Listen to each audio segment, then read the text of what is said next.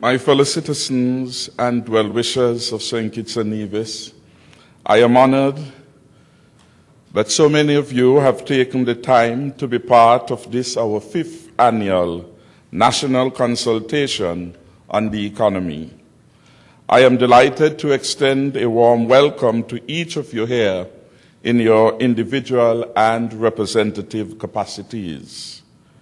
National consultations are appropriate mechanisms, in my view, in an evolving people's participatory democracy, and are intended to infuse decision-making with the viewpoints, perspectives, concerns, expectations, and preferences of the people within our jurisdiction.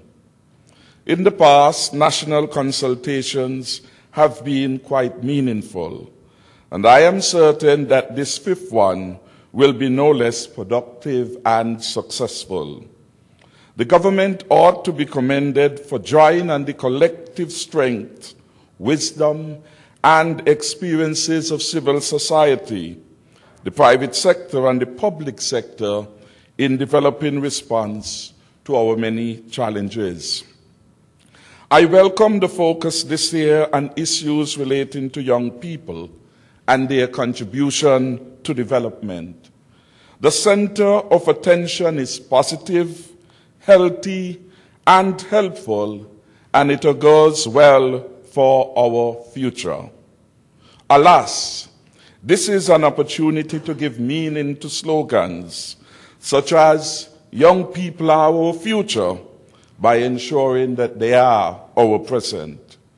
It reminds us again that every child, whether born at Plumtree in Phillips Village, in the backwaters of St. Kitts, or in the lush Frigate Bay, must have a chance to become all that he or she has the potential to be. We are not just a young nation nearing age 26. We are a nation of young people, with more than 45% of our population below the age of 25. And indeed, 65% of the population is between 0 and 35 years. It should be clear, therefore, that young people must be at the core of our national priorities. Investing in our young people is the only way to ensure our sustained development.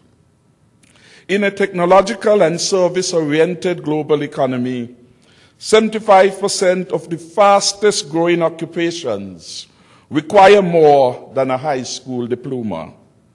We need people with acute minds and agile bodies to take advantage of the emerging opportunities. As outlined in our federal youth policy, our young people must be empowered to be nation builders, entrepreneurs, and role models in all spheres of economic, social, and spiritual activity of this beautiful country. Our federal youth policy should be of utility in guiding us on some options and providing a perspective for youth participation in development policy. The theme of this consultation illuminates our faith in young people and their capacity to contribute meaningfully to the broader national good. I share the enthusiasm, the boundless energy, hope, and optimism of these young people in our federation and the region. Like them, I abhor defeatism, such as it can't be done mentality, and the foot-dragging approach in the conduct of the nation's business. Today, we also formally will receive the finalized report on the poverty situation in our federation.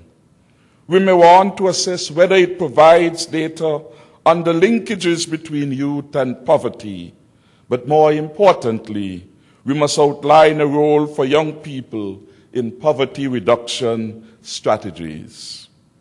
This administration remains optimistic and hopeful about the future of our federation and the Caribbean region. As the father of 2 daughters under 18 years and uncle to many more young people, I am confident that our youths will successfully meet the challenges and embrace the opportunities arising from cultural penetration and acculturation, the revolution in ICT, the financial meltdown and economic recession. Ours, of course, has been a history and tradition of triumph over adversity. Some may argue that the amalgam of views at this consultation may be too diverse and divergent for consensus. However, Albert Einstein, words are very instructive for us today. He said, and I quote, "Out of clutter, find simplicity. From discord, find harmony. In the middle of difficulty lies opportunity." Let us then explore the opportunities which lie within our difficulties, even as we mourn the tragic loss of young people as a consequence of crime and violence. We must not contain our own pride and delight in the stellar achievements of our young people who, from their own bootstraps and with limited resources, have risen like the proverbial phoenix to prominence. We hail Kim Collins' historic performance in athletics and those of other national athletes, particularly the females, who are improving by leaps and bounds. We hail the achievement of academic degrees by our young people who took advantage of the opportunities in the last decade to pursue higher learning at colleges and universities. Thanks to the outstanding socioeconomic contribution of our development bank. There was a time when student loans were few and far between. Over the last 10 years, the development bank, more than any other entity, has made the chance of a university education a routine accomplishment of many.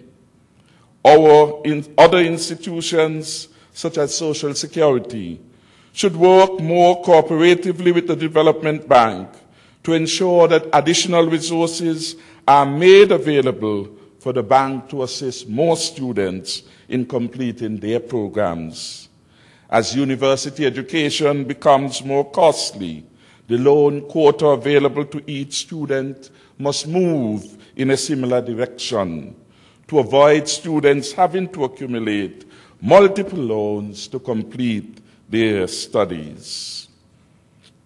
As we invest in building a more prosperous future, we have to ensure that significant capability for the control, management, and ownership of this future resides in our nationals. Education and training, in my view, are not only central to young people's development, but are also the keys to guarantee that such residence of control, management, and ownership is embedded in our people. So far, our experiences have shown that our young people can rise to the occasion. There are many success stories of young entrepreneurs at work. We see young people coming to the fore and meeting the felt needs for innovation in mass communication. For example, we see the development and growth of SK and Vibes and Kiss FM. Equally, there are a growing number of persons who possess skills in information and communication technology and in electronics, and who have organized themselves to provide a range of computer and security services. Examples of this, or one example, would be DuPont Security Monitoring. Several young persons have capitalized on the growing importance of the construction sector to invest in trucking, backhoeing, and other services.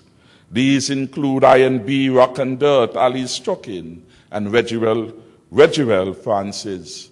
Of course, the government contributed by way of duty-free concessions. I am in